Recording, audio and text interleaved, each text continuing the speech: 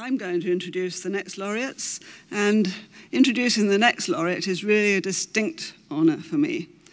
The next 2017 Canada Gairdner International Award goes to Dr. Lewis Kay.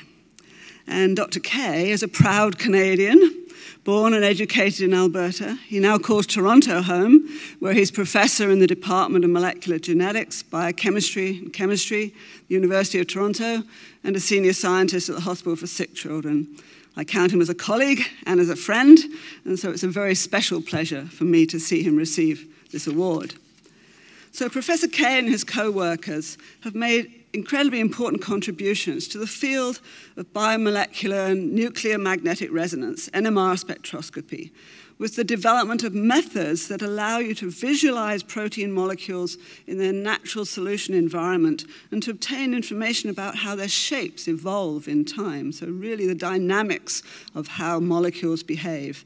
And these methodologies have shed light on how molecules involved in neurodegeneration, for example, can form abnormal structures that ultimately lead to disease states. In addition, his work has extended our understanding of how cellular machines function and how communication between different parts of these machines can be targeted to develop drugs in the fight against cancer and other areas. And so it's really important that Gairdner has extended its recognition to this broad field of spectroscopy, macromolecular NMR, biophysics, the fundamental tools that are used to understand how molecules work. And it's a great pleasure to specifically recognize Dr. Kay because the methods that he has developed are recognized worldwide as fundamental to all studies using NMR to study molecular dynamics in normal and disease contexts.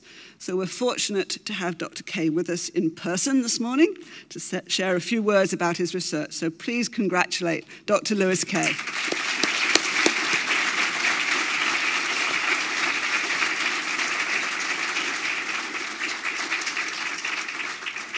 Well, thank you very much, Janet, for that wonderful introduction. I'd like to begin this morning by thanking the Gairdner Foundation for this breakfast.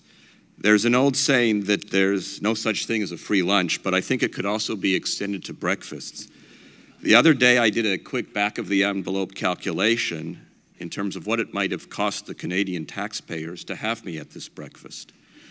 Assuming that approximately half of my 60-plus trainees were paid from CIHR or NSERC fellowships, and that the average lifetime of a trainee is 4 years, I should quantify that, the average lifetime of a trainee in my lab, and taking into account all of the grants that I have received, salary, support, incredibly expensive equipment, it adds up to approximately $20 million.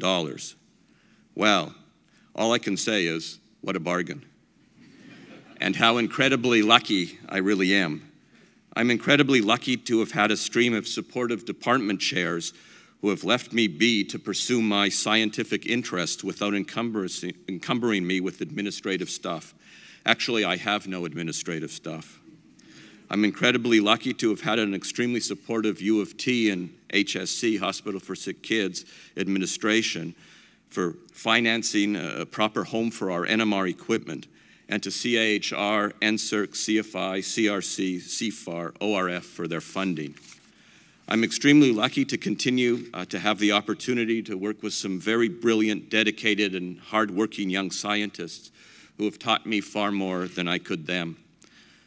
I'm incredibly lucky to have had a group of supporters who have far more confidence in what I deserve than I, and who don't give up.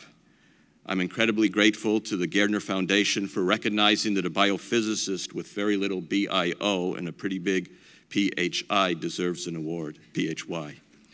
And closer to home, I'm incredibly grateful to the support, encouragement, and love that I get from my parents and my immediate family, Julie, Ruffy, and Shira, who are prepared mostly to take me as I am.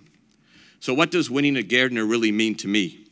Well, in today's new era of science, where research is supposed to be translational and applicable, very important and terribly relevant, and easily describable in 10,500 characters and in timelines, it means that there is still room for discovery, still relevance in being curious, even if the basic questions seem irrelevant, because that big discovery could be just around the corner And besides, irrelevancy has a funny way of becoming incredibly relevant in about 20 femtoseconds.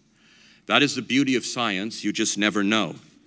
And so, when I am doing an experiment and the results are obscure and indecipherable, when I can't get my machine to do what I want, when I can't find that darn minus sign in one of my many equations, and when I get yet another paper rejected, I'll remember back to the Gairdner and to the encouragement and support that I received from some really smart people, and I will be calm. And for that, I am incredibly grateful. And so thank you to Janet and the Gairdner Committee for your tremendous gift. And now, ladies and gentlemen, at $20 million, I think that I had better get back to my breakfast. Thank you so very, very much.